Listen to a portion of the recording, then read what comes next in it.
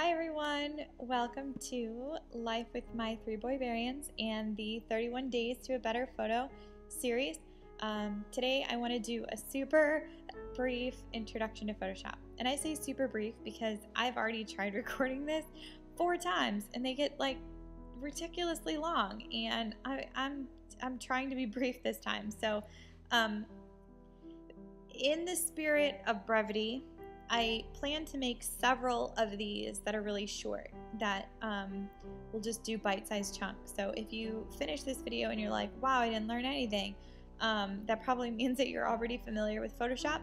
The purpose of this brief, I hope, video is just to simply show you what the inside of Photoshop looks like. A lot of people have told me I would never buy Photoshop. It's too intimidating. I can never learn it.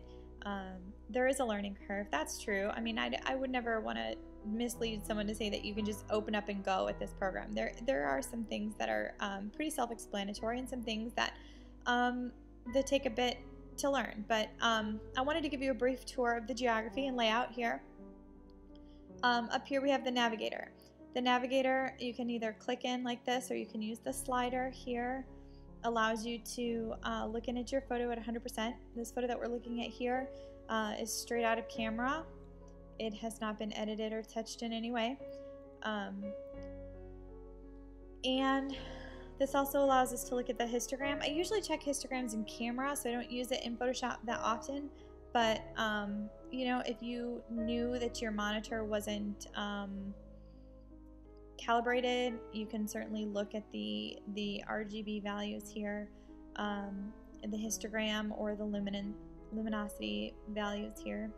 I can see right now, looking at my histogram, that most of my pixels fall in the mid-range, very few in the darks, and that this 255 white is blown out. That's the sky area right here and here that's being blown out.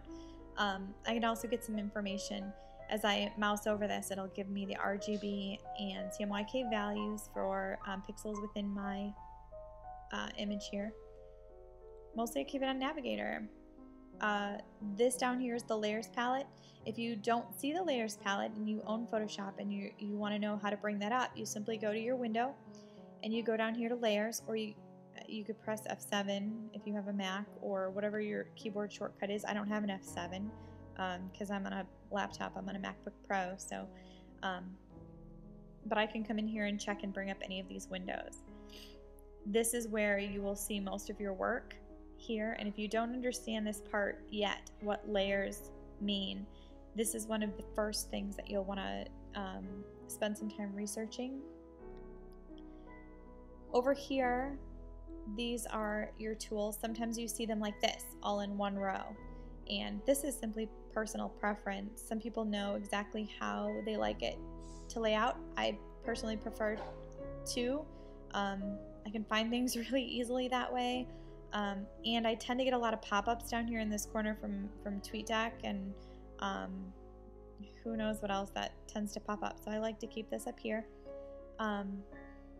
These tools here, this is your move tool.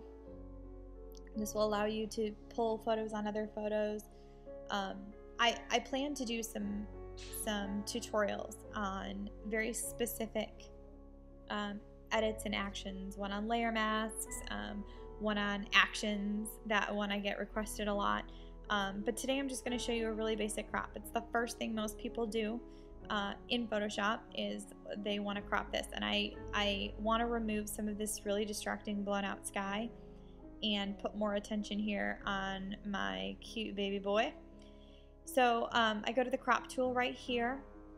The width and height will automatically come up from whatever it was last set out.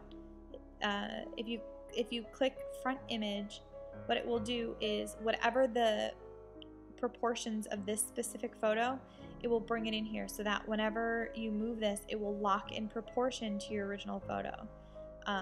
So I can come in here and take a look at the arrangement of this photo to make sure that it best represents this. So let's bring in a little bit more of those pretty fall colors, and less of that distracting white blown out sky. And yeah, And just like that, we have a crop that is very simply done in Photoshop, and I hope you'll come back, and over time we'll learn that Photoshop's not at all intimidating, and there are so many amazing things that you can do. So this is my hopefully brief introduction.